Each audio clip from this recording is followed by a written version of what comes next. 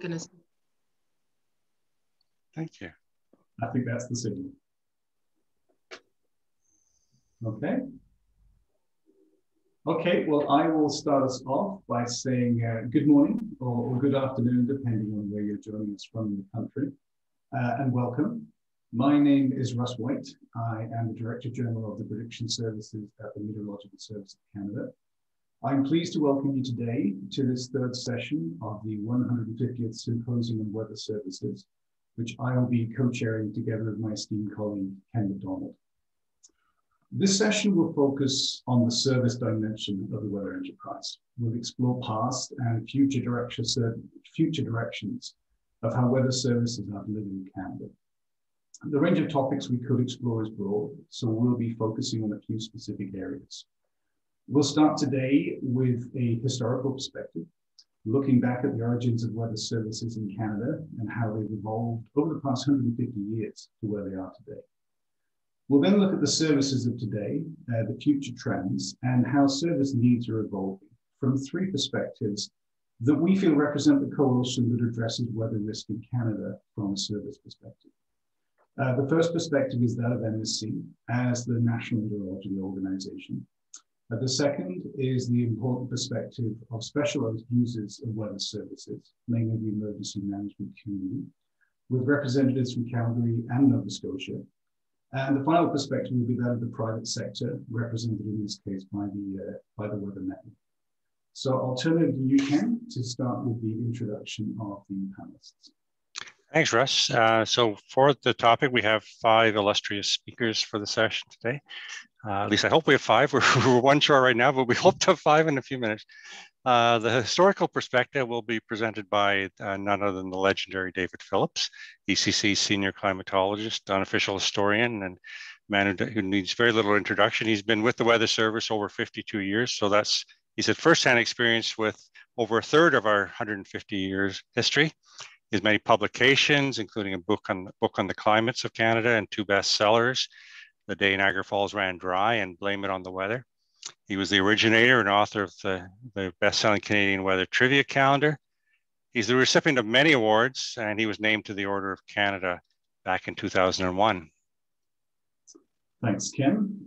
Next up will be our very own Dennis Dudley from the Meteorological Service of Canada, who represents some of the MSD thinking on service directions. Dennis has over 30 years of experience with MSC. He first joined as a summer student at the Alberta Weather Centre. He was there on Black Friday, which was July the 31st, 1987, when the second most deadly tornado in Canadian history moved to Edmonton, which clearly made an impression on Dennis's career. Dennis' current work is focused on the evolution of future services in MSC and on a new operational framework to deliver those decision support services to Canadians. And then following Dennis, we'll hear from 2 colleagues from the emergency management community. First up will be Paul Mason, who's currently the Executive Director of the Nova Scotia Emergency Management Office. And this is a position he's been in since 2017.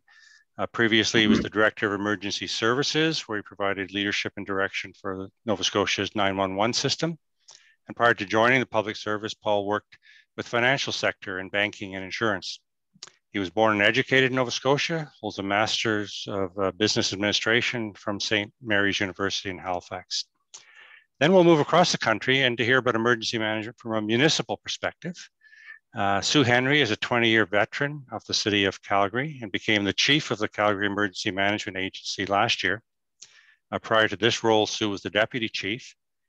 She played a key leadership role in the 2013 Southern Alberta floods, the wildfires at Fort McMurray, Slave Lake, and she's been supporting the city's response to the COVID-19 pandemic.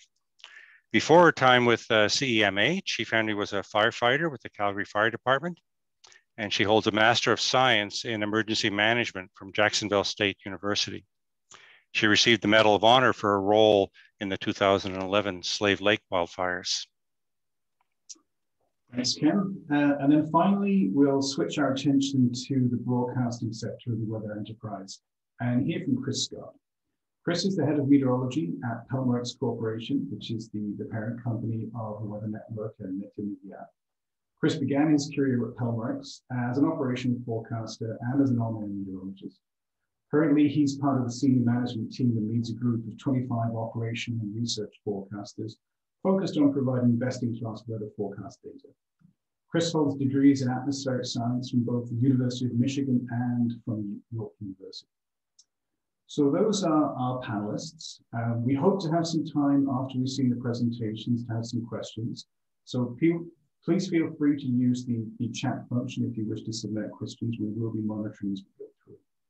So I'll turn over to you, Ken, to get us going. So we'll get started right away. And as Russ said, we'll start with historical perspective from none other than David Phillips. So David, over to you and share your screen. Okay. Well, thank you so much, Ken and Russ. Now, let me just be sure here. Is everything copacetic with my slides? Yeah. And keep good. Looks great. So much. Okay. Well, my task is, I think, somewhat daunting today. I've got to cover 150 years of weather history in 20 minutes or more from a guy who's, as Ken said, is starting his second half century in the business, and someone who's got 33,000 weather stories. You know, historians have connected the beginning of national weather services to the high incidence of storms on the high seas in the 1860s. In North America, scientists and politicians were horrified by the loss of life on the Great Lakes and in the Atlantic coastal waters. And it was said that the average life expectancy of a young sailor stepping foot on the deck of a Great Lakes ship was 5 to 7 years. And so the primary mission, of course, of the National Weather Services in Canada and the United States was to provide storm warnings to mariners, and their passengers, to shippers and fishermen. A month after the first Canadian produced storm warning came into effect, the public weather forecasting began. And they were called probabilities or opinions. And they were issued by not meteorologists, by people called old probs. Gosh, I often wonder what they called climatologists back then. So every day from Toronto at 10 o'clock in the morning, the forecast was issued every day except Sundays. I guess they didn't have weather on Sundays, and it was good for the following 24 hours. I think one of the most remarkable stories of Canadian weather history, but really Canadian history, is the effort of trying to get the weather word out quickly and widely. You know, every forecaster knows that getting the most accurate and timely weather forecast is useless unless it can get to the hands of somebody that can make value of it, either save life or property, or make life comfortable, or create increased profits for various enterprises. Now, in the beginning, the first forecasts were posted in framed bulletin boards outside post offices, railway stations, and crowds would come down there to read the forecast. You could also, in large cities, you could mail the forecast. Believe it or not, you can mail something at 10 o'clock in the morning and get it by 2 o'clock in the afternoon. Now, I don't think we could even mail seasonal forecasts and get them on time. We also found telephone operators would sort of memorize the forecast in the morning and then would recite it to any party line that would be willing to listen to it. And that's how forecasts spread out to rural areas and farm communities and isolated areas. One of the more ingenious ways of sending the forecast out was by passenger train. The morning forecast was telegraphed to the railway agent. He would post a large 1 meter steel disc on either the baggage car or the front of the locomotive. And if the train traveled from Windsor, Ontario to Windsor, Nova Scotia, anybody within view of the train could see it. And so a large full moon meant a sunny day, whereas NG, like you see here on this locomotive, meant not good. So weather services spread rapidly across the country to all regions. I mean, Alberta and Saskatchewan had weather services for 15 years before they joined Confederation. But for the first half century, weather services pretty well stayed the same. There wasn't really very much improvement. I think another observation is that hand in hand to the growth and delivery of weather services in Canada has been development of communications technology. I mean, telecommunications help to transform meteorology from an interesting to a practical everyday science. And furthermore, society's basic essential right to know the weather was one of the reasons why communication devices were developed in the first place. One such example was in the 1920s was radio telegraphy, which essentially allowed teletype to replace the Morse code. Wireless telegraphy revolutionized meteorology almost as much as the telegraph did 75 years prior to that. It was now possible to collect real-time weather data from remote sites like the Arctic, from ships, from logging camps, and then return the product, reciprocate the observation with weather services. I think the explosive growth of computers, computer technology, made the possibility of more and more better weather services in real time to more users wherever they were with just the touch of a keyboard. And computers really took the drudgery out of the routine work out of meteorology to allow professionals to do more work on sciences and services. And you have to be impressed with the rapid speed and storage increases that we've seen in the computer. I remember back in the 70s when CMC got the first supercomputer and how excited people were then. Well, the supercomputers today are 70 million times faster than those supercomputers in the 1970s. So since the year 2000, the number of ways that the public can receive weather services has really exploded with the internet and apps and websites and alerting push technology. Canadians are more likely to get the weather from the internet than from sort of traditional mass media methods.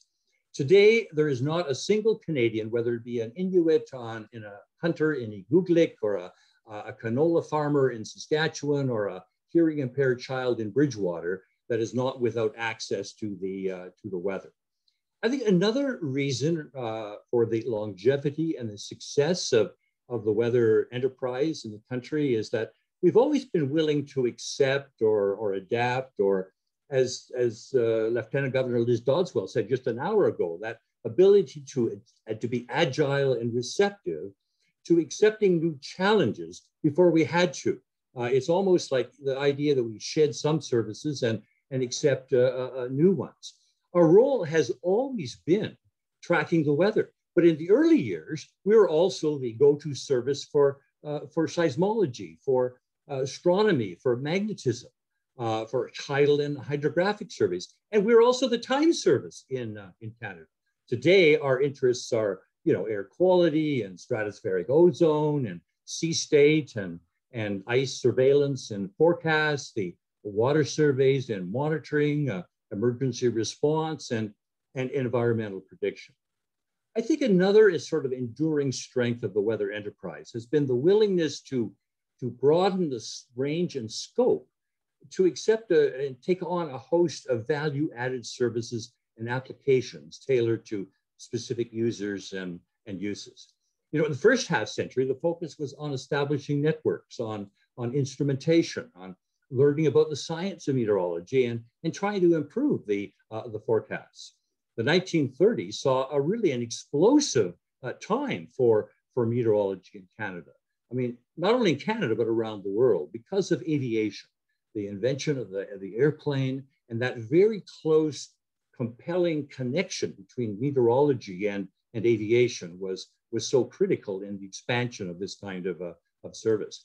I mean, the very first operational forecast for aviation in Canada was to support the R-100 airship, the dirigible, sort of like the Hindenburg or the Zeppelin that came to Canada in July of 1930. And a little small office at 315 Bloor Street was this little ad hoc group of 4 or 5 meteorologists that work around the clock to schedule the route of the airship from west of Iceland to Canada and back. But when that airship returned safely, that little aviation office absolutely exploded, because in the next 9 years, we saw intercity air mail routes. We saw Trans-Canada Airlines flying for the first time across the country. We saw in 1937-38 it became in vogue to fly to Europe on aircraft. And of course, then it was also the war years. You know, prior to 1938, there is no communication at all between the Department of National Defense and the Weather Service. And then it actually took off. We saw a weather service that grew from maybe 10 or 15 professionals to 350, 4 weather offices to 68 weather offices, and from what we've been in a marine service to now an air services in a new department. So these were really the growth years of meteorology in Canada. Now, after the Second World War came the golden age of applied meteorology. You know, returning officers and soldiers, civilians now, they recognized that weather was more than just, you know, today's highs and lows, and it's going to be a wet weekend. They saw applied meteorology could tell you what you could do and what you could not do. And yesterday's stale, spent weather observations were being turned into indispensable and practical information to solve problems and make money. And users came from hydrology and storm and flooding, from architects and engineers, from agriculture, from forestry for both insect spraying and forest fires. And the fact that we're not crops failing and bridges collapsing every day meant that this planning based on weather information was actually working.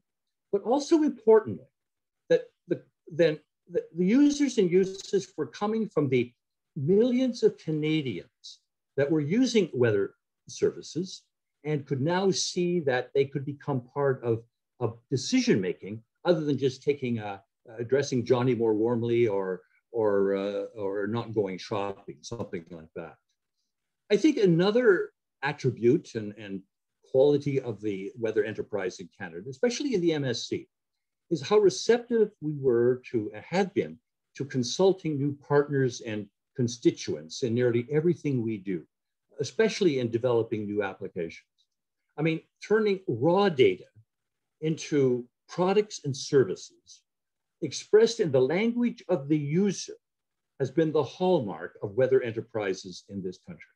In the early years, I mean, forecasts and warnings were very popular with the intended audience. I mean, shippers and mariners, they loved the forecast. And even people who ran exhibits and exhibitions and displays, they thought, wow, these weather information was so good to ensure the success of our particular operation.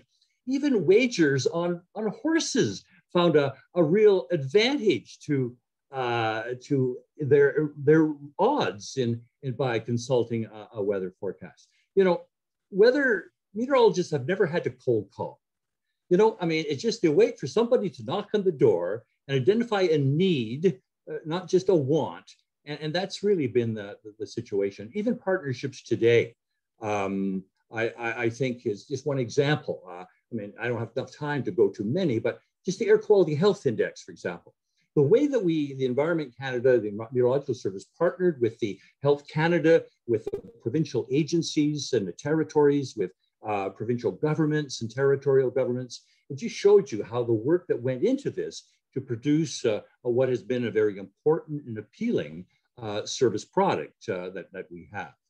Throughout the history, our media, the media have been a very good partner and a close partner with Canada, with the Meteorological Service.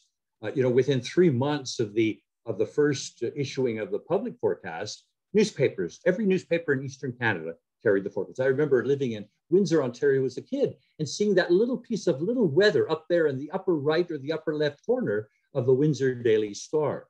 And newspaper editors didn't like it, but my gosh, they thought it was a fad and it would go away. But boy, the public loved it and they bought newspapers because of it. So that availability of weather forecasts in daily newspapers has been an accepted part, an integral part of Canadian life for nearly 150 years. And then, of course, you know, the weather radios in the 20s and 30s became very important. This is a way you could update the weather forecast so quickly. And so it really became, again, an accepted part of life. And to show you how crucial weather was during the war years, particularly after Pearl Harbor, it was forbidden to publish and broadcast weather in Canada and the United States. Oh, you could get a special permit to maybe issue a forecast or receive a forecast, but generally it was not available. Even baseball announcers couldn't say rain delay because it felt that it gave the enemy too much information. And then in 1952, of course, weather was shown in our bedrooms and our living rooms when Percy Saltzman, the very first face on Canadian television. Oh, there was Uncle Cheekamus and Hollyhock. They were two puppets, but then came Percy, and for 22 years gave the weather on television, along with Rube Hornstein in the Maritimes. I think we've always so fortunate in this country that we had meteorologists and scientists presenting the weather on television, not in the United States where they had, smiling faces and puppets and pets and clowns that gave the forecast. Then in 1973, we saw weather appeared on local cable television. Oh, was it primitive? Elevator music and static cameras and scrolling text, but boy, was it effective and was it popular. And then in 1976, weather radio, the first 90% plus Canadians being reached by continuous weather broadcasts. And then in September the 1st, 1988, the highly popular and successful Weather Network, and I'm sure Chris is going to tell us something about the success of that particular enterprise. But I think throughout the history of the weather enterprise in Canada, and particularly the MSC, has showing a willingness to always decentralize or centralize, to reorganize, to transform itself, to modernize, in order to keep abreast with the kind of weather growing services. In the first 75 years of the service, everything was issued. Forecasts were issued from Victoria or Winnipeg or from 315 Bloor Street. And then in 47, we began to regionalize across the country. Marine services were available, were decentralized to various water bodies. They didn't come out of head office in Toronto. At one time, we had 120 weather offices across the country, manned by 24 hours a day by professional staff. I mean, these people were celebrities in their community, often on radio and television, were members of the Kiwanis Club, were counselors on school boards. I mean, they were pinnacles of their society.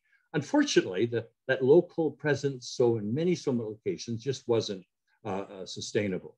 And then, of course, we see modernization and reorganization has ensured that we have really had the best and most useful weather information and services provided.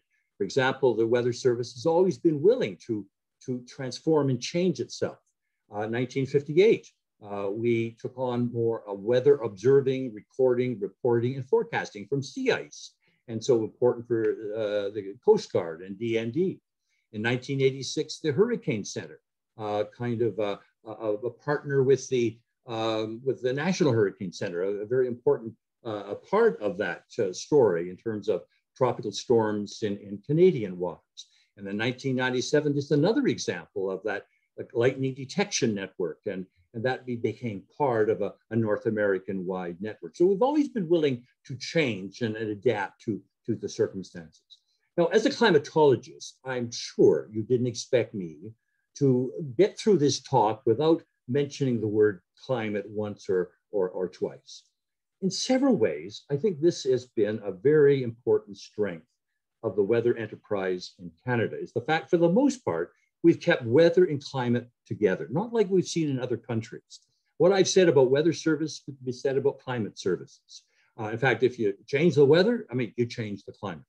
And let me illustrate with this kind of last point about the importance of this duality of weather and climate in Canada. And I use the meteorological moment of the Saguenay flood back in July of 1996, our first billion-dollar weather-related disaster. And then 2 years later came the Eastern Canadian ice storm that even today, 4 million Canadians identify it as the storm of a lifetime. And then for the next 22 years, there's been a parade of weather disasters. I mean, I know I put together every year the top 10 weather stories. And I can tell you for 25 years I've been doing it. And it was a world of difference prior to 96 than it has been since then in terms of these anthropogenic enhancement of weather extremes, which has necessitated the transformation of the weather enterprise in Canada. For MSC, for example, we began to see our role as not just reporting the weather, but in fact, equally, what will the weather do and what should we do about it, the fallout, the effects of it. We began to consult more directly with local governments and emergency management organizations. We established the Warning Preparedness Meteorologist Program as a direct conduit into EMOs to ensure that communities were better prepared before the event happened, that is through planning and design. And then of course, when the event hit in terms of monitoring and operations.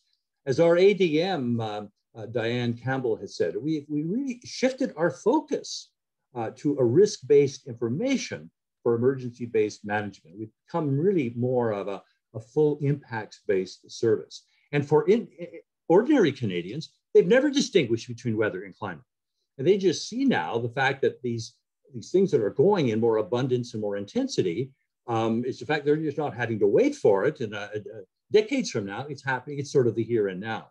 And also, I think of great significance was the acceptance of the insurance sector. It was pivotal in understanding this connection with weather and climate.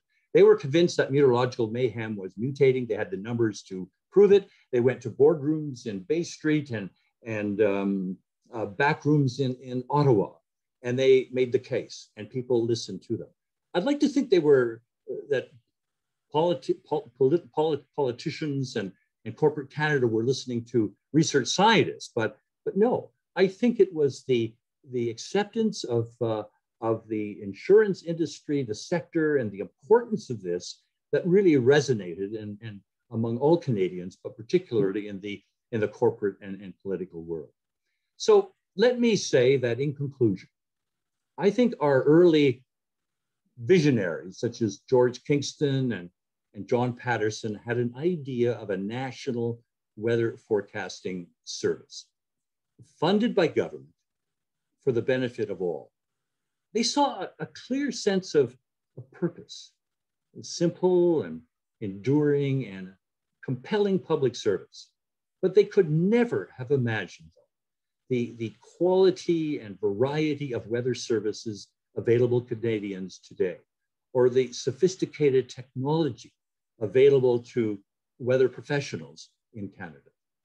They could not have envisioned the kind of viability of the private consulting weather sector, or the around-the-clock media coverage to feed Canadians' passion for the weather, or the highly respected academia in Canada in atmospheric sciences, or professional organizations like the CMOS. I think the public is better off today. They're safer and more protected than ever before because of the availability of weather services from coast to coast to coast. In such a young country as Canada, I think it's extremely unusual to find a scientific endeavor with as much purpose and history and appeal and solid reputation as the meteorological enterprise. And whether you're talking about MSC or TWN or EMO, we've come a long way since that very first, posted forecast outside Union Station in Toronto. But our underlying mission and our motivation is today continues as steadfast as it was in the 1870s. That is getting the weather word out for the protection of lives and property and the success for all Canadians. Thank you very much. Thank you very much, David. That was both entertaining and very great way to set the stage for the discussion today about weather services. Now we're going to hear from Dennis Dudley from the Meteorological Service about where the National Weather Service is and where it's going. Dennis? Okay, thank you, Ken.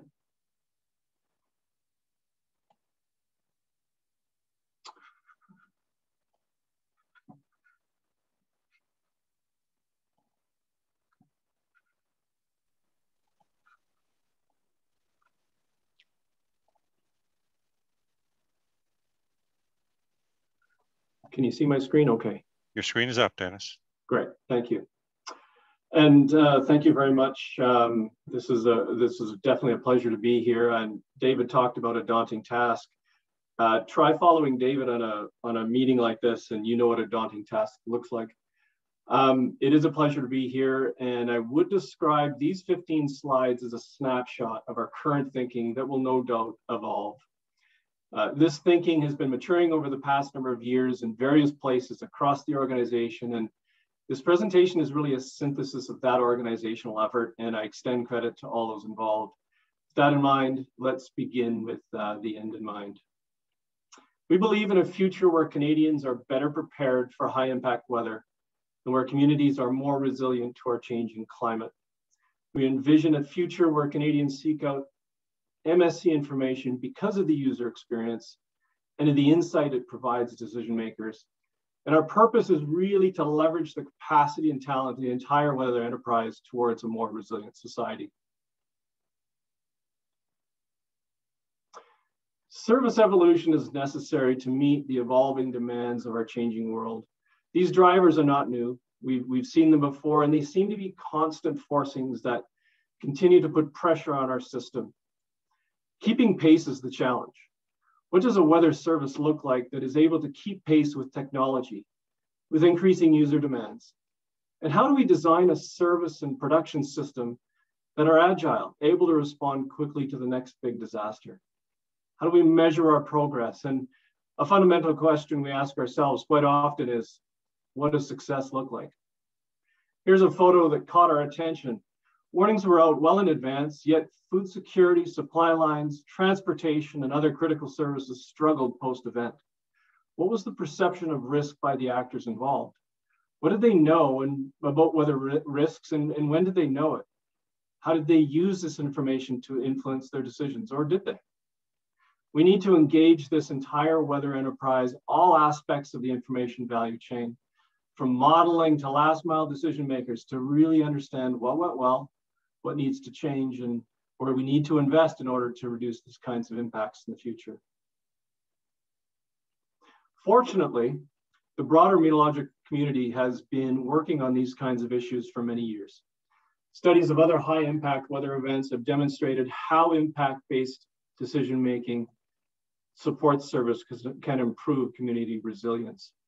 This is why the WMO and other major hydrometeorological services have taken steps to move in this direction.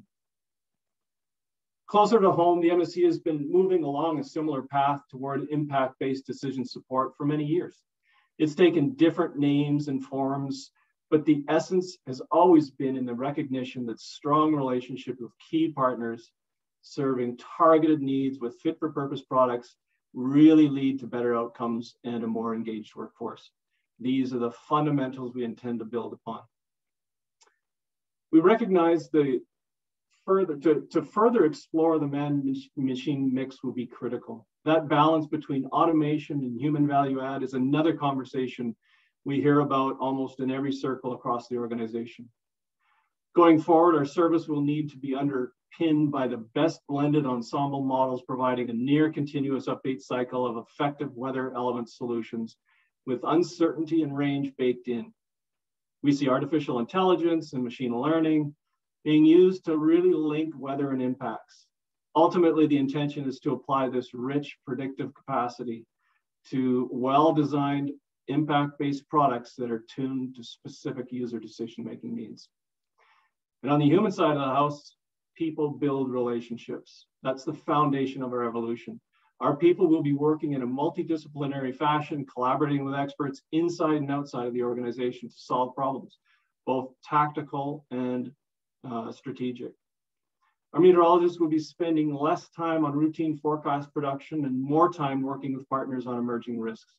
It's people that bring life and insight to data. It's people that add credibility to our message and give us our authoritative voice.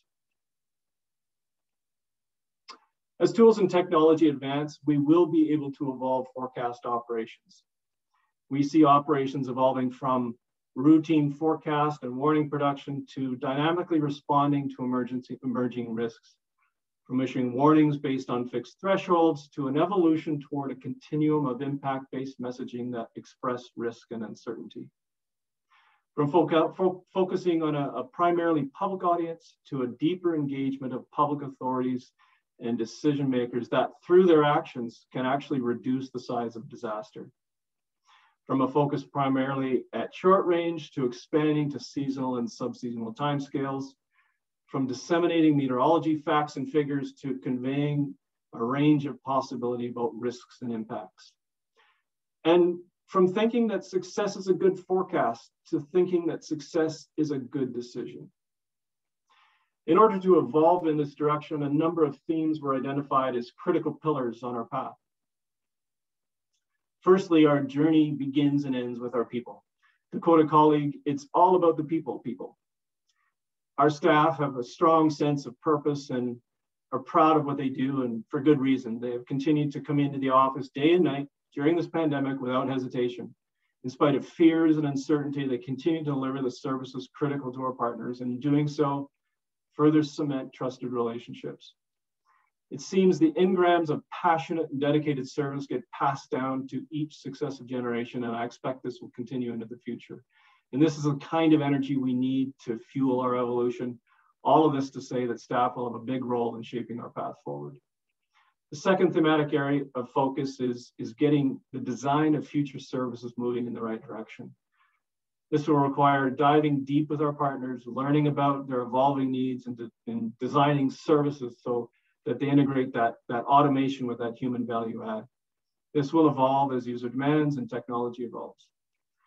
The third theme is all about leveraging technology, ensuring that meteorologists have the decision support tools on the desk they need to not only assess risks effectively, but also have the tools to communicate risks in a way that integrates social and behavioral science into the message. And finally, we will need to evolve our production system to deliver impact-based support services.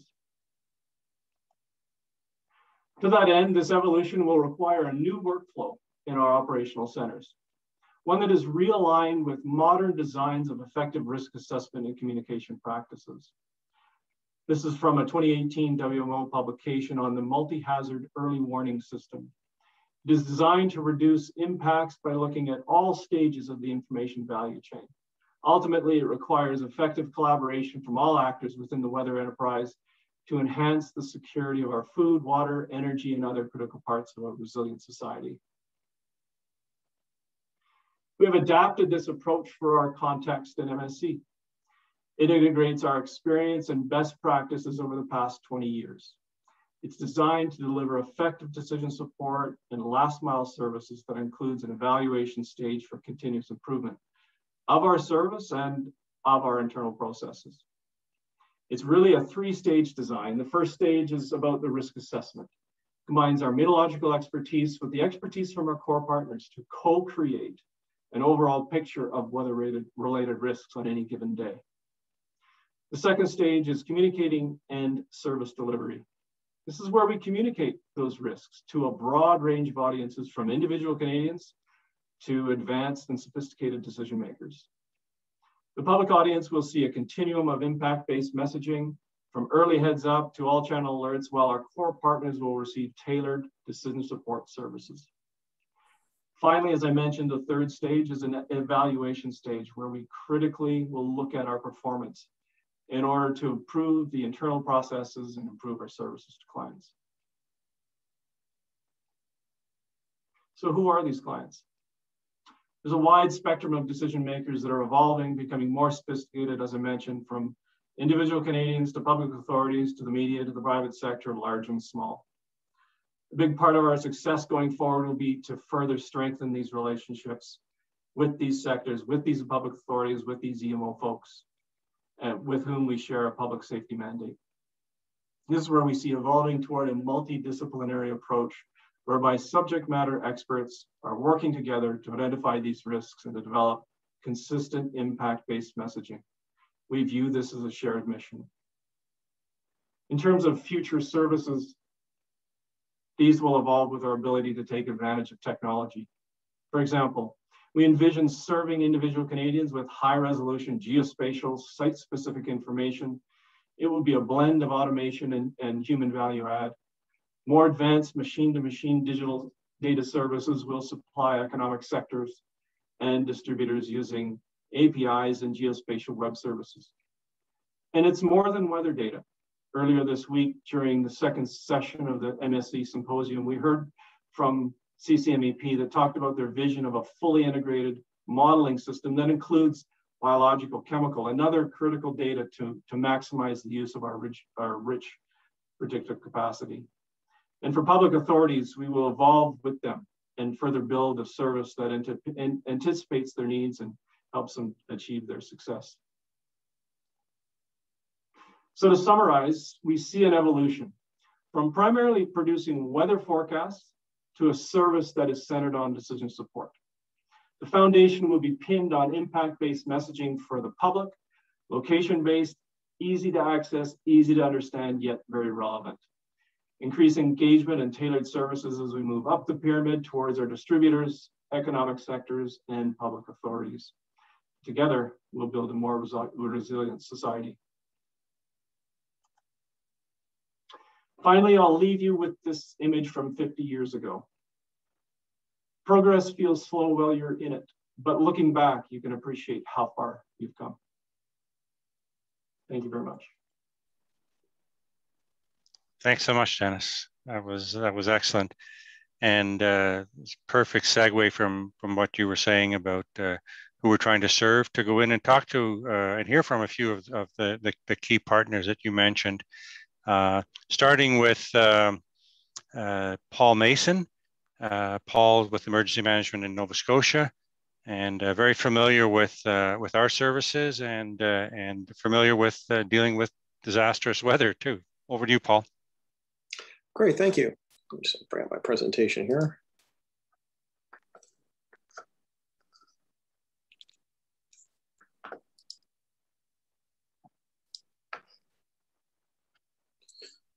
Okay, thanks everyone. I appreciate the opportunity to present today and give an overview of our operations here in Nova Scotia. I'm Executive Director of the Provincial Emergency Management Office, Paul Mason. So I'll just speak a little bit about some of the work we do with emergency management and how we collaborate with our partners in the weather field to assist in both our preparations and our responses to various events. So start off with a little bit about emergency management. So really our purpose, very similar to some of the speakers who have preceded me, is really to preserve life, environment, property, and public safety really generally. And how we really look to do that from really the perspective of emergency management is it's generally broken into 4 pillars. And this is common throughout Canada, the United States, and certainly most of the Western countries. Really the first phase is around prevention, mitigation, some measures that we can take as emergency managers to help eliminate or reduce risks. So we'll work with many of our partners in these areas to identify these risks and see how they can be most effectively mitigated. And of course, when it comes to meteorology and weather is certainly a key player in that. Preparedness, looking at planning, training, exercising, and kind of a lessons learned perspective so we can continuously improve from various scenarios and events that we partake in as emergency managers.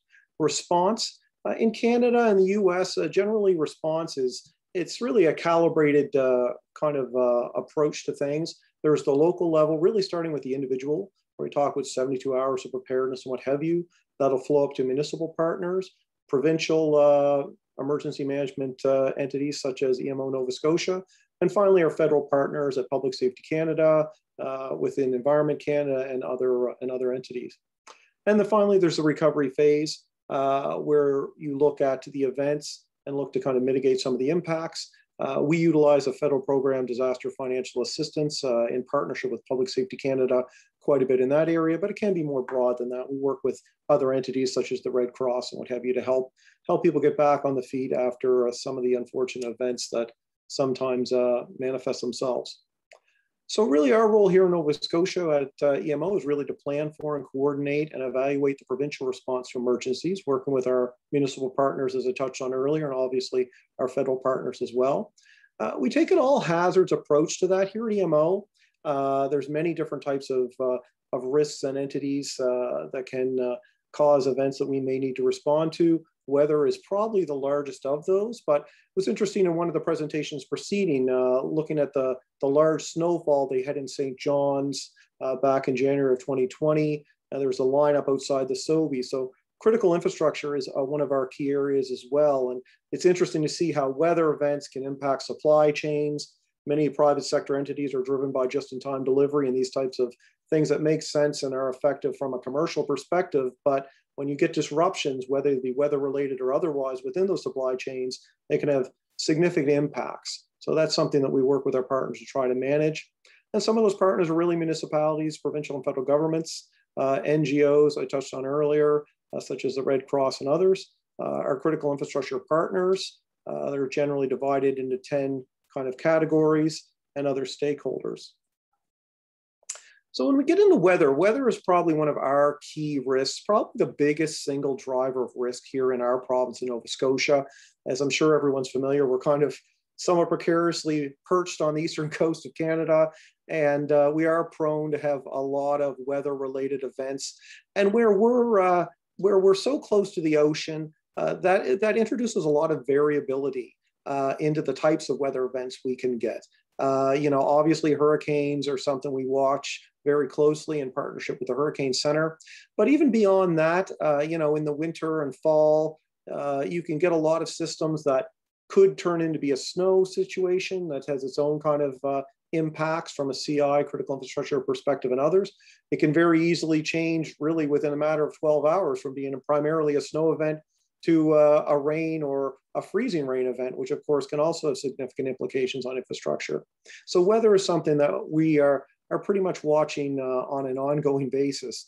One thing we've seen a lot of more recently as well is kind of drought kind of scenarios. And we've seen this from a climate change perspective really manifesting itself, particularly I would say just in the last 5 or 6 years in the southwestern portions of the province. A lot of individual homeowners, what have you, that didn't have a lot of issues from, their well and their own personal water supply are now running into issues more summers than not. So we'll work with our municipal partners to help support those people. But it's a good example of how, a weather kind of issue that was not much of a problem in the past, because of climate change, has become more of a problem that we're dealing with on a regular basis.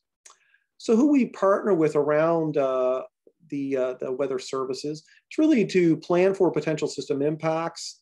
It assists with our operational readiness and recovery efforts, helps us with decision makings, how to respond and what have you to events which may be coming our way.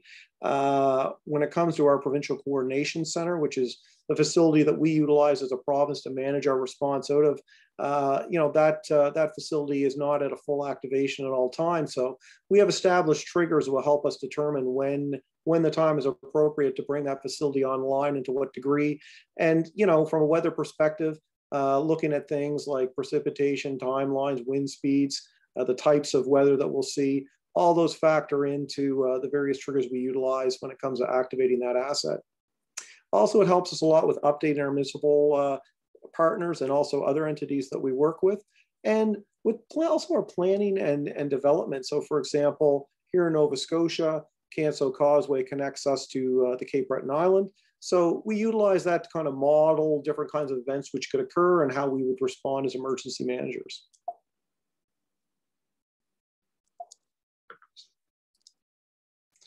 So some of the responses that we've seen here in Nova Scotia, and these are great examples of really climate change at play. I can say during my 10 years at EMO, and certainly my 3 years here in this position, we have without a doubt seen a definitive change in the weather.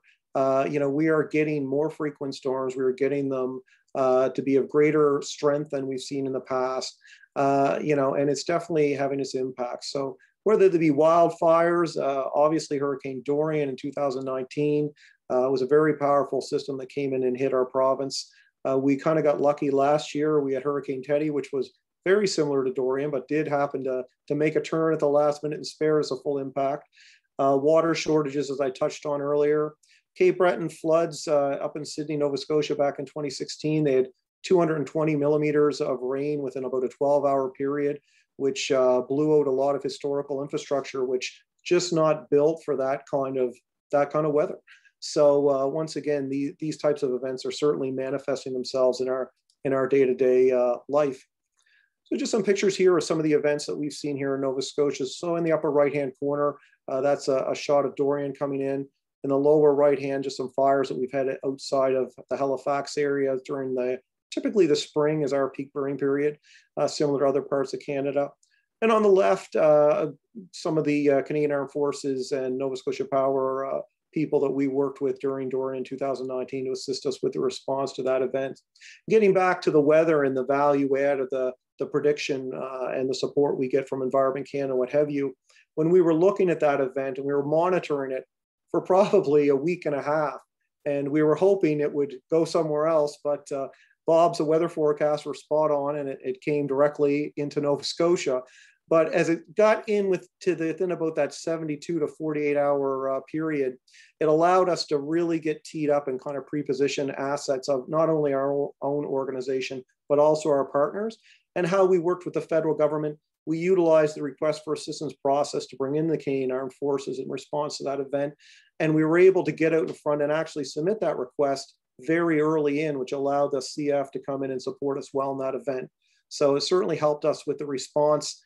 In Nova Scotia, we have about 500,000 actual customers of the utility provider. And when we got up on the morning after Dorian, about 415,000 of them were without power. So we had about 80% of the province out.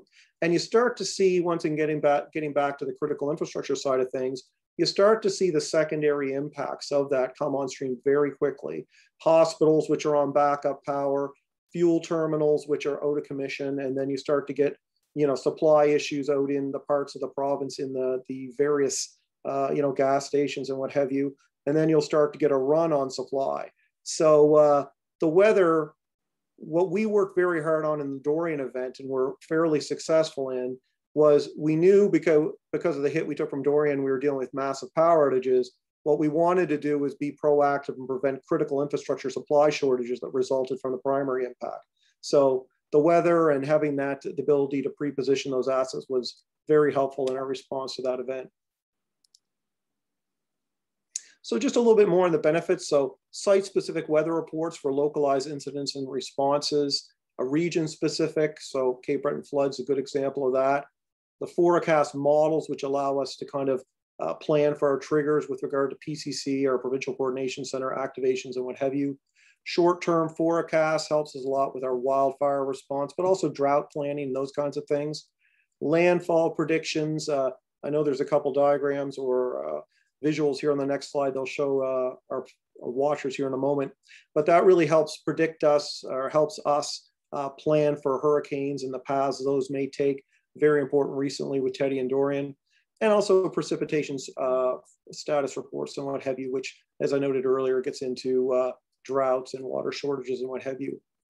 So these are a couple graphics which Environment Canada shares with us on a fairly regular basis. So on the left, you'll see some indicators of some local communities here in Nova Scotia where there's a good comparison between their average and their actual forecast for a period of time. So we'll take that information, we'll share that out with our municipal emergency management partners.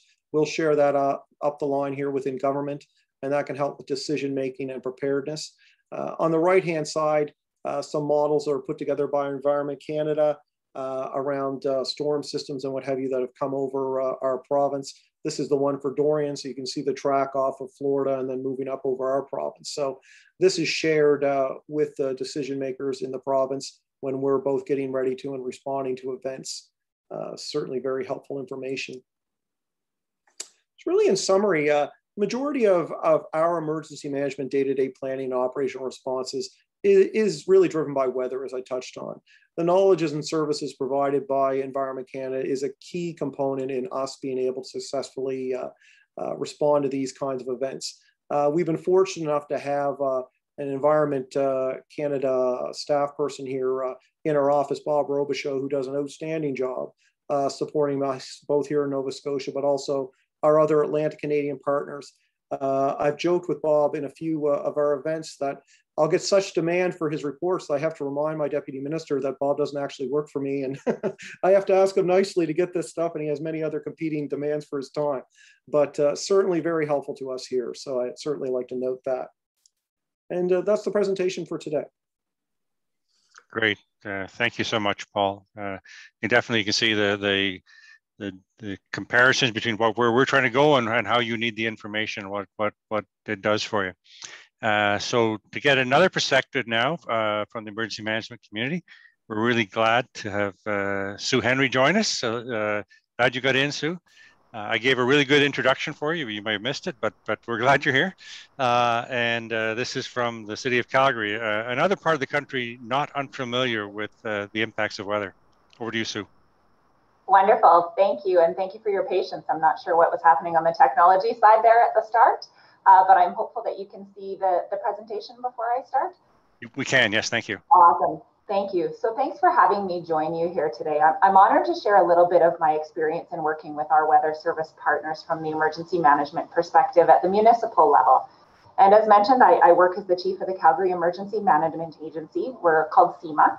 And we're the coordinating agency for the City of Calgary's disaster and emergency management activities. This includes coordinating our response when major events impact the city. I'm also one of the commanders for Canada Task Force 2, which is Alberta's disaster response team, as well as one of the 6 heavy urban search and rescue teams that are across the country. So we're a resource that's used both locally as well as interprovincially. CMA's role is to coordinate the Municipal Emergency Operations Center, and our main role is to ensure we're working towards common objectives against our priorities of safety, critical infrastructure, protection of the environment, the economy, and cultural heritage for the City of Calgary. And one of our foundational principles is really collaboration. And we base all of our work in this relationships with a network of partners that make up our agency. There's more than 60 different agency members at the Calgary Emergency Management Agency. And this is everything from all city departments to ATCO Gas to this Calgary Zoo. And Environment and Climate Change Canada is one of our absolutely critical partners in this. I can't think of a single disaster risk in Calgary that's not directly impacted by the weather, or that the weather doesn't have a compounding impact on when we have an event.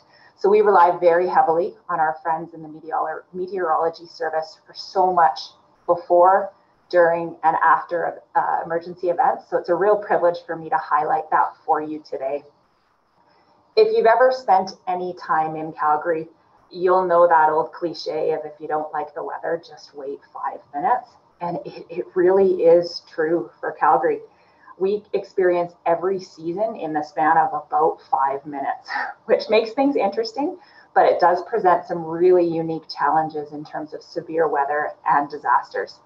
In my time with CMA, we've faced some of Canada's largest and costliest disasters. I think of a couple of the big ones for us were the 2013 floods that inundated huge areas of our downtown core and caused about $6 billion of insurable damage. I think of Snowtember. In a city like Calgary, how can a snowstorm be a problem for you?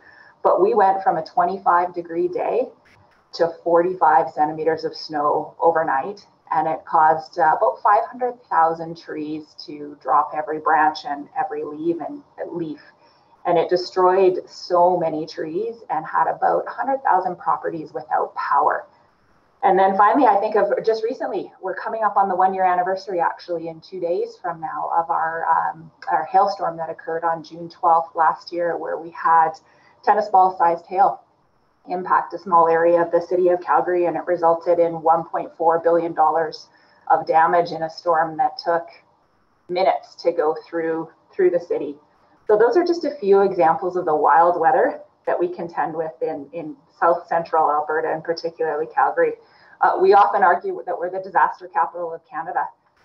Over the last 5 years, we've accounted for $6.2 billion in insured losses, which is about 60% of all of the country's losses have occurred in the Alberta landscape. Emergency management for us is changing. When I first started, I started as a firefighter at the City of Calgary. And we would use weather predictions as a very reactive tool. If we went to a large event and had a big fire, we would call for a forecast and make very, very tactical decisions based on the information that's coming back. This isn't what we do any longer. We're now using these weather information and the weather decisions to proactively adjust our plans, to manage the way we schedule events, and so many other different expectations. A little bit, we focus in Calgary a lot on understanding what our actual disaster risks are. And a lot of our risks are tied and have a weather component to them. So you'll see we did a disaster risk assessment and came up with 14 high risks. And these are all of the events that we focus most of our planning effort on from the city perspective. You'll see 8 of these are weather related. It's hugely important for us where we work. And one of the key pieces, we have to understand these risks in order to be able to prepare for them. And our partners in the Weather Service were so critical for us to do this assessment in understanding the probability and the impact and ensuring that we were preparing for the right types of events with the right frequency and probability. We rely heavily on Environment Canada for all of the different stages. And we'll have heard, when we heard Paul talk, he talked about the different stages of emergency management and our pillars. And we use the information from the Weather Service in every single one of those pillars. So if I think of from a preparedness and prevention lens, this is probably the most important way that we use the information. If we can all work together to stop weather from having a dangerous outcome, I think we've all been successful. And some of the ways that we use this information for preparedness are the incredible forecasting products. We get convective outlook products that come from our weather office, especially in the summer. They come every day to tell us what's going to happen in the next few days. And we actually take those products and adjust our day camps and adjust our summer outdoor programs, that if there is a high risk day, we'll move that programming inside so we don't have to deal with something occurring on the fly. We also do a lot of education, and that's understanding the trends in weather, understanding what we can do to be prepared for them. We do this for both the public as well as for our agency members, and that group of 60 individuals that I referenced before. And it's so critical for those agency members. They then take that information away and they do their plans based on the accurate information, the accurate understanding, and the accurate ability to focus what little resources some of our agencies have on the highest impact pieces. If I think of the community side, we're launching a program right now called the Best Available Refuge Area, which is a BERA program for us. And that's because of the information that we've had from the Weather Service to ensure that in the event of a big event in Calgary, we have places for people to go and sheltered locations in buildings that they can be safe. I also think of in 2019, the Calgary Police ran a marathon, and they do a half marathon every single year. And in 2019, we got a call out of the blue from the Decision Support Desk up in Edmonton for us, and gave us a notification that we were about to have a fairly heavy snowfall in the next 3 or 4 days, which lined up obviously perfectly with the half marathon, because that's how it works when you've planned everything.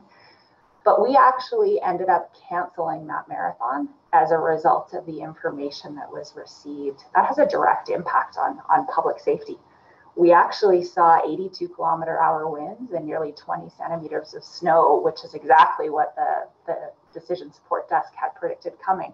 So we actually canceled the marathon, and it was the first time in history that the Calgary Police hadn't done that, and a direct result of the information from your teams. If I switch a little bit to the mitigation lens, we all want to build and live in resilient cities.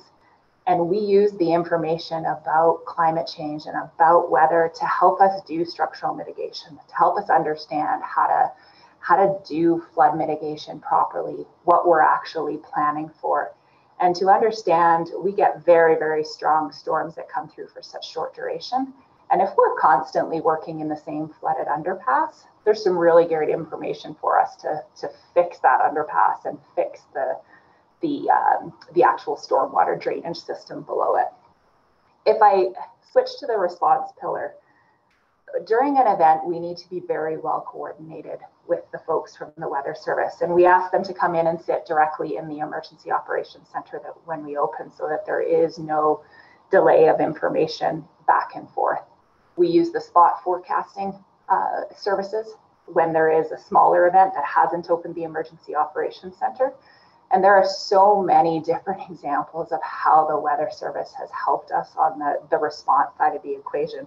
I think in the last 3 weeks alone, we reached out for a grass fire that we were having trouble getting a hold of, and got an incredible spot forecast from the decision support desk that was able to help the firefighters tactically determine how to stop that fire. And we didn't lose any homes as a result of that. And I think some interesting pieces when you think of how to use some of these resources. We were doing vaccinations over this past weekend, and we actually used the Weather Service team to help us do vaccinations because the lineups were going to be outside, and because we weren't sure how many folks we were going to have in an area. They were critical for us to understanding how to keep people safe and doing some planning for if we did have a severe weather event come through, how we could move the folks that were in the lineup. And ironically, we ended up having an Alberta emergency alert go right in the middle for a tornado alert. And because of the work we had done with this team, everyone was already prepared and connected, and we were able to move folks to shelter. And finally, I think of the recovery pillar and thinking about how the Weather Service impacts in the recovery pillar. And I mentioned the 2020 hailstorm that we're coming up to an anniversary of.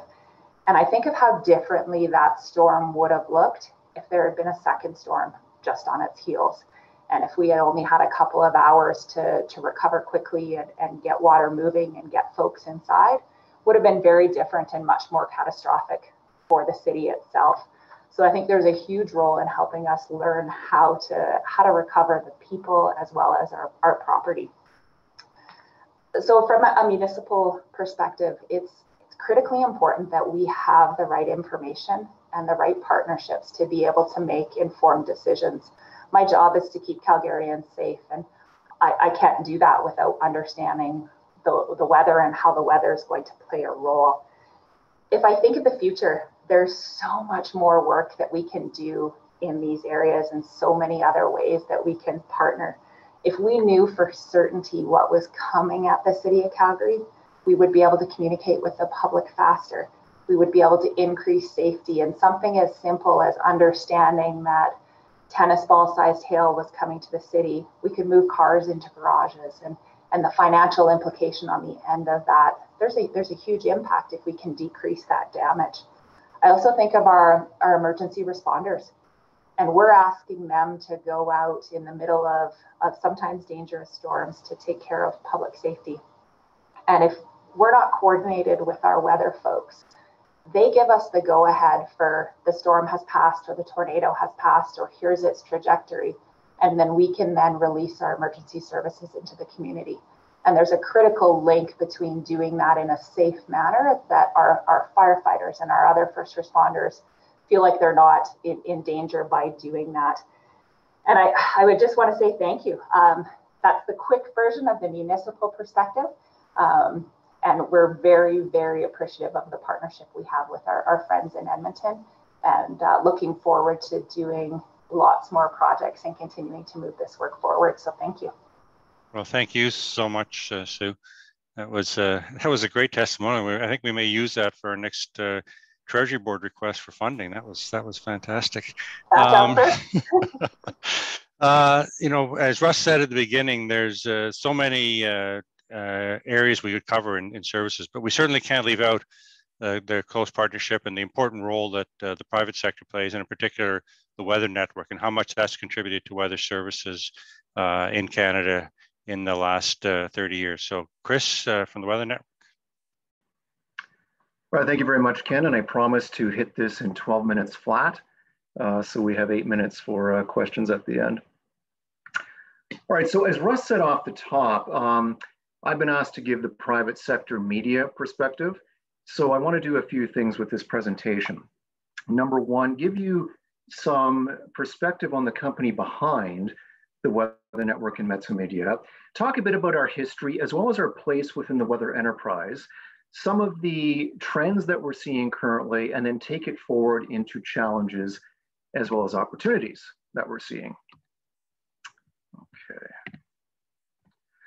So when you hear the Weather Network or Media, this is probably what you think of. You think of television, websites, and apps.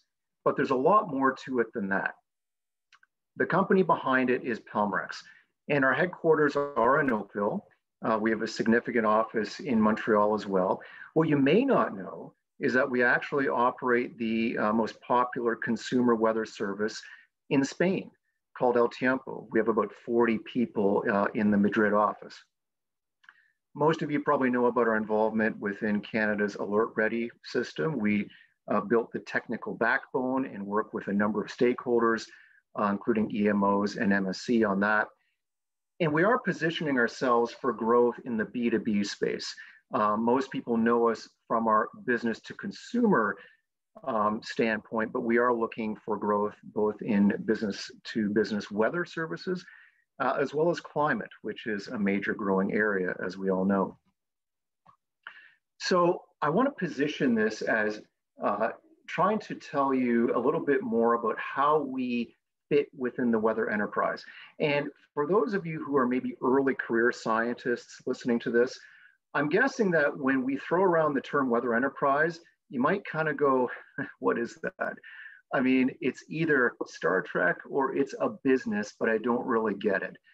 One of the analogies I like to use is an ecosystem, because I think we understand with an ecosystem, there are a number of different components that are symbiotic in terms of their relationships to each other. And when one changes, it affects everything. So think of it that way. The weather enterprise can be thought of as an ecosystem, and this is the formal definition. It's the global collection of government, commercial, and academic activity that produces weather and climate information. And this is where you got to forget about the ecosystem analogy for just a second, because this is not like a food chain, okay? A value chain is where you take something at the start and you build upon it. You're progressively adding to that to create more value. That's why it's called a value chain. So we understand in weather that atmospheric science is ostensibly an initial value problem. We've got data, we've got to collect data. You got to do something with it, high performance computing. Generally it's physics-based, but increasingly, as Dennis was highlighting too, AI is becoming a factor in at least augmenting our predictive capabilities. Then after that, we have value-added processing. So we know that the Navier-Stokes equations aren't analytical in their solutions. We do more things as an enterprise to derive more value from that base data. And then finally, we generate products out of that data. So what do we do at Pelmorex? Well, I think Pelmorex, like most media companies that are part of the weather enterprise, operate farther down the value chain. We're not doing a lot of the raw data collection, which is a significant part of some commercial activity. We're not doing a lot of modeling, but what we do is we add value to that data and we generate products out of that. And I've had the question before, but I think it's a really good one to address. Why wouldn't we just use MSC's data? Like, why would a business want to do all this stuff? Well, I'll tell you that businesses do not do this stuff for kicks. Businesses are very cost conscious. So there's got to be a reason behind doing what we do. And there's two main reasons. One is to develop competitive advantage. So we feel that the stuff we do is necessary to make sure that we stand out from the competition. And our competition is Google, it's Apple, the Weather Channel in the US, AccuWeather, a lot of other US players. The second point is that we need to offer a unique value proposition to our users, to consumers. And if you're ever in a discussion with a business person, I guarantee if you throw around the acronym UVP, it's like saying NWP in a group of atmospheric scientists. It's just like, oh yeah, UVP, unique value proposition. It's the thing that businesses have to think about.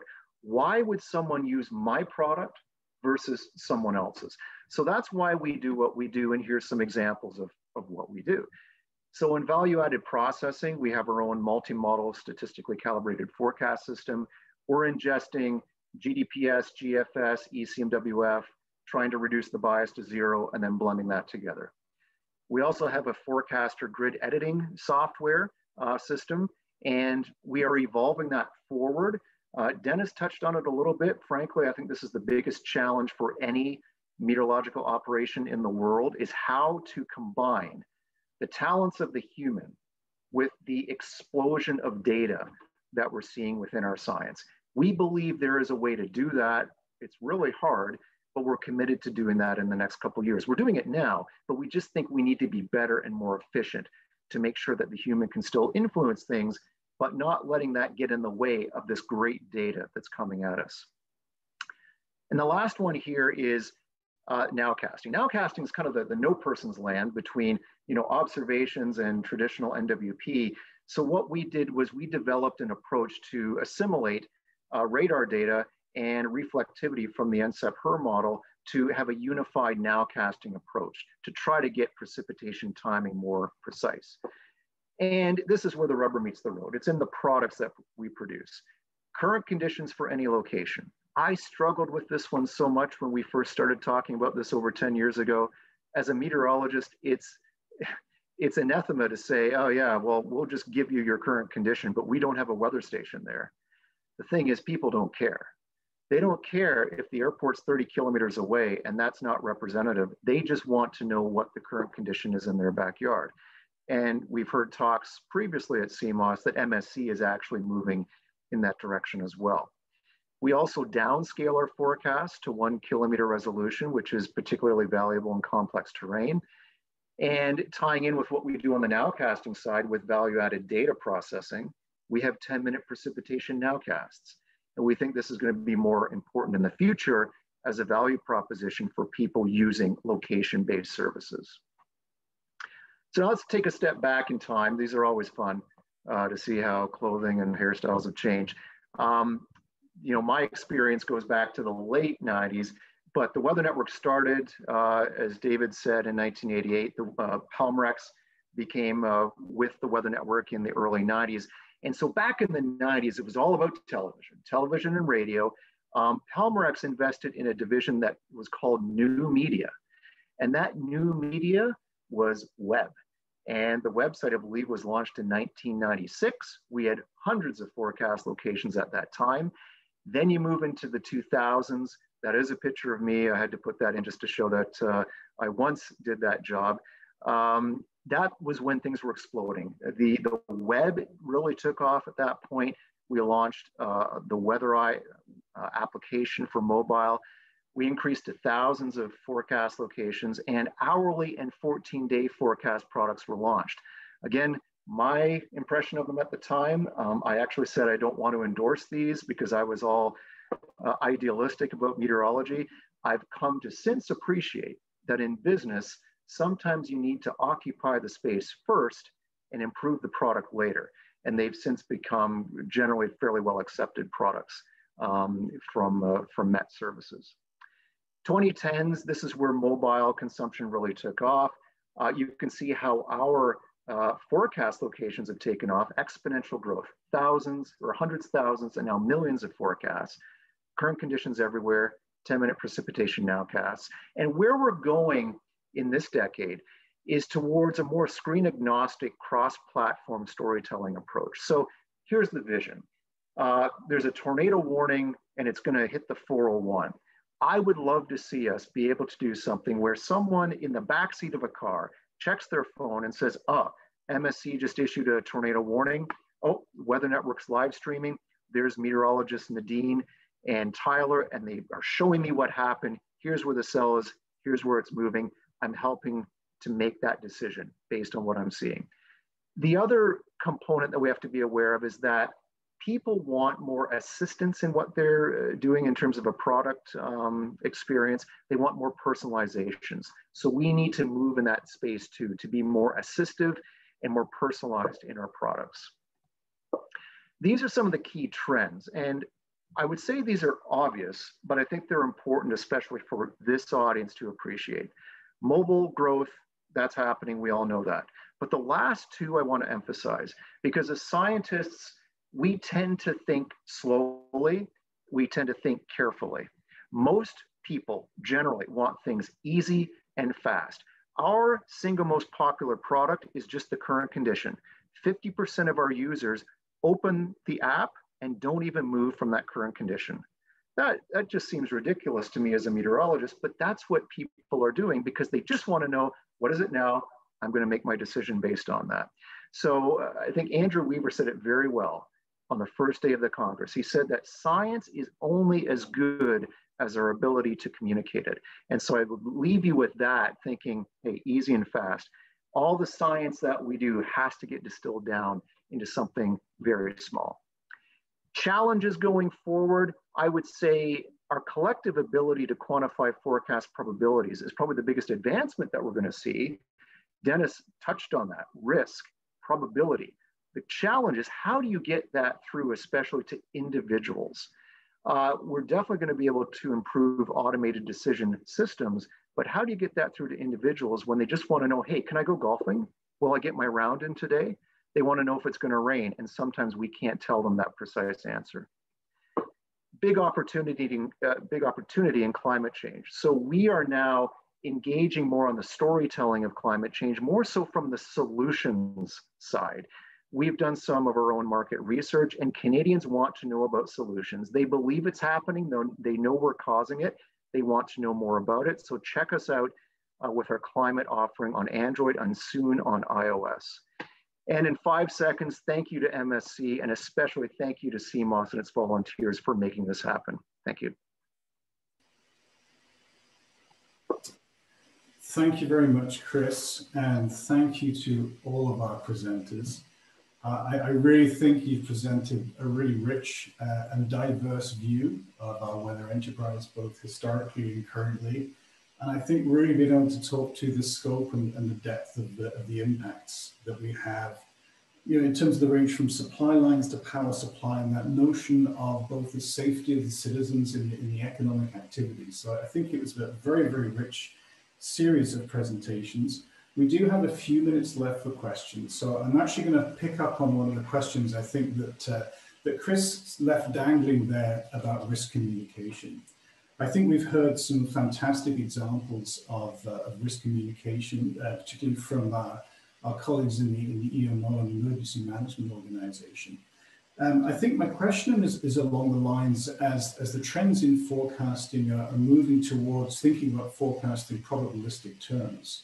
With the kind of decisions that emergency management organizations have to take, how would it impact your operations and your decision-making process when you're receiving information about an event maybe 6 or maybe 7 days into the future that perhaps only is forecast to have a 20% probability of likelihood?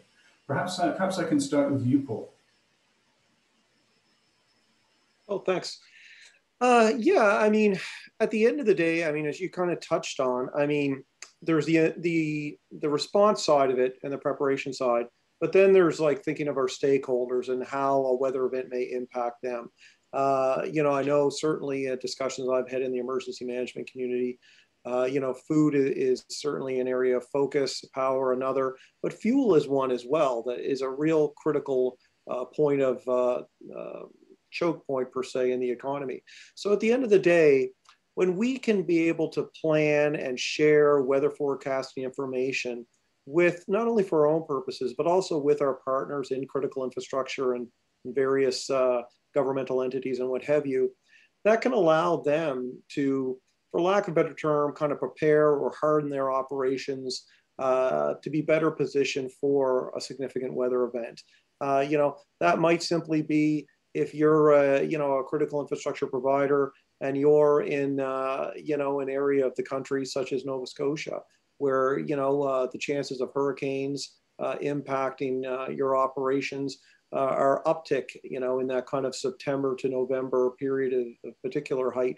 Perhaps your supply chain, you might build an extra 5 or 10% into that.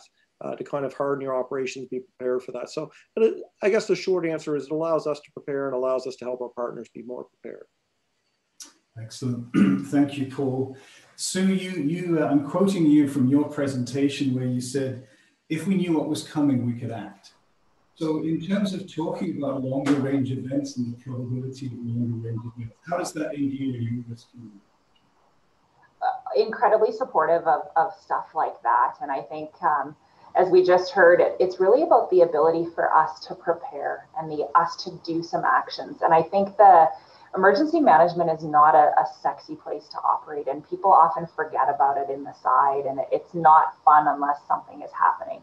But for us, even if we know a week out that there might be something, it gives us that impetus to start the conversation and to work with our different agencies. And I think of, in October, a couple of years ago, we had a very early storm season, and we didn't know that it was coming. And again, got the heads up that we don't have a lot of confidence, but we think this could be a big storm for you. We actually put the plows back onto the trucks based on that information, and we're then ready. We just were ready a couple weeks early, but when the storm came in, we had so much more ability to do some of the pieces. It also allows us to script out some of the communications. A snowstorm is not just a snowstorm, regardless of the time of year it occurs. Some of the nuances are different. So we actually script communications ahead of time. And as I mentioned in the chat, we work with any outdoor providers and have them start to think about move your kids' day camps inside and do things differently just in case. So for us, the more warning we can get, the better. So that's really great. Dennis, perhaps I can turn to you. You presented a really compelling view of the directions that we are pursuing within the services side of MSC, and I think there's gratifyingly lots of alignment with the voices that we're hearing from our partners. What do you think are the biggest challenges we face in moving along that pathway in supporting emergency management and the media more effectively? Yeah, Chris actually mentioned one just in his talk. It's technology. Leveraging technology is a real challenge. As you know, Russ, I mean, we're really dependent on our partners in government to support that mission of technology build, and I think that's going to be a real challenge. The other one is capacity. Obviously, the analogy of flying in the airplane, we've got to build a new one while we're currently flying the existing one is kind of makes sense, and it's really challenging to do such a major change like this on the side of your desk. So I really think capacity is going to be a major issue. We need to commit to a sustained resource piece to actually make this change. I don't think we can overemphasize the size of change that will be required in order to actually go this next step. I know Sue talked about, we've come a long way, but we also have a long way to go. And I think that's the real part that really intrigues me and many of my colleagues is where do we go next? And we have to liberate resources. We need to actually have the capacity in order to think this. And I guess the only other thing that comes to mind quickly, Russ, is the silos. So we've got various silos in our organization, and I think if we're looking at a change this big, we need to break down those silos. We need to work together on a shared vision, and as I say, have sustained commitment and attention for this big change. So I think those three things is what I think about in terms of pieces we need to pay attention to going forward. Thanks, Dennis. So in the last few minutes, or last minute really, I'll just turn to you, Scott. I mean, in the discussions that we saw, there was many evidence of extreme events and unprecedented weather. I wonder how you see the role of climate change in your communications to your audience. What do you feel that the understanding of climate change, what kind of products, and what influence do you think that will have over the products that you're providing to your clients in the future? The approach we're taking right now is from a storytelling standpoint, and it's more on the emotion side. So to spur people to action, you have to reach them with a story. And we brought in Neil Osborne, who is very well connected in the climate field. He's an exceptional video journalist and storyteller. And so it's about telling the stories from other reaches of Canada, whether it's the North, whether it's a farmer's perspective, a fisherman's perspective, and how climate change is affecting their way of life. That's the approach we're taking. MSC does a great job with the data. On that one, we're looking more at the storytelling. Perfect. Thank you. So I think we've come to the end of our session today. I really want to thank our panelists. I think this was an extraordinary session. At the beginning, we talked about putting this together about the coalition that addresses climate weather risk in Canada. And I think the success of that coalition is really built on collaboration and building expertise and a willingness to move forward together. I think from the evidence that we've seen so far, I think our coalition is in good shape. And I really look forward to sort of moving this forward collaboratively with the rest of you in the future. So thank you all very much, and thank you to CMOS. Thank you. Thank you.